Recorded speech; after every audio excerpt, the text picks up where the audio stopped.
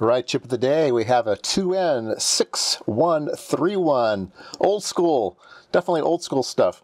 So this is an NPN transistor, power transistor, and it's good for 2.5 amps and low current gain, 20 to 100, and 80 volts. That's pretty good. Complementary to the 6134. Yeah. So, like I said, these are kind of old school. One of the problems with these old school things is the collector emitter saturation voltage. So it drops to 1.4 volts at 2.5 amps. So they kind of get toasty. But otherwise, yeah, they're great for power supplies and driving stuff. So let's take a look at one. There's one. Looks just like the picture. Okay. And I have a bag of them. So in Mike's box, he gave me a bag of these parts.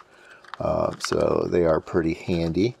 I don't know exactly how they compete with like a 3055, but they do something similar to that. These are probably higher voltage. So these are kind of nice. So let's put them on the curve tracer. Everybody loves the curve tracer. All right. Before we do that, let's figure out the pinout. So it is base collector emitter. There we go, base collector emitter. This one has a gain of 227. All right, base collector emitter would be this one here. So let's put him in, and we can turn him on. So we have 1 volt per division this way. Okay, let's make that 2 volts per division. There we go. We can go all the way across. And we're at 500 milliamps per division, so 100 milliamps, 200, 300 milliamps. So we'll be at 300 milliamps. And, uh-oh. If you see the trace do that, poof, we just killed our transistor. Okay? So why did we kill our transistor? Well, we didn't have a heatsink on it. So let's, he smells. Uh-oh. Wish you had smell-o-vision. But yeah. So let's not touch him. He's going to be hot. I have another one here, which I have put a heatsink on. Okay, so these little clip-on heat sinks, these are kind of cool. I don't know if you can find these. But yeah, you take your 2N22 and 222 TO220, there you go, and it clips on. So it's great for quick stuff like this. It's not going to be a great heatsink, but it'll better than no heatsink. And we will put that in there, and then we will turn him on. And yeah, there we go. You can see things are kind of going up as just started to warm up when we first turned it on. So let's get out a thermal camera here and make sure we're not doing any complete damage.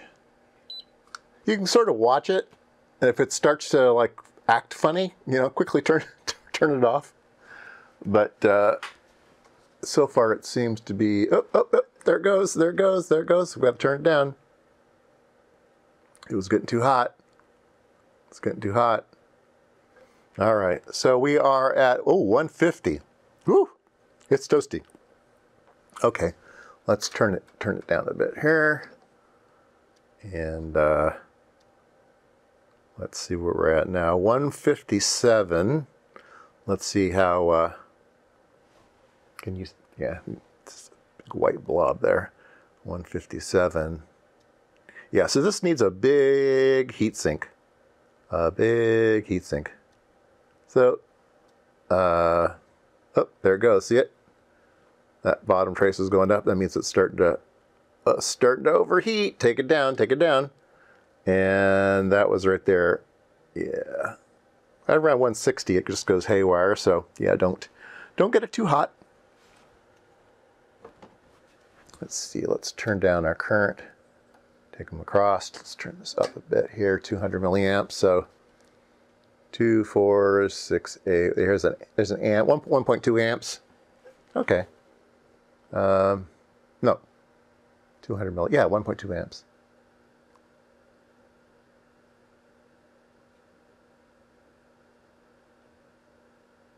Yeah, it's pretty stable there. Let's take a look at the, nope, starting to run away, starting to run away. Bring it down, bring it down. Yeah, we're up at 157 again. Let's bring this down. So, if you wonder why there are fans and big heat sinks inside stuff, this is the reason, that if it gets too hot, they go bad. So now here we're at 800 milliamps, 0.8 amps.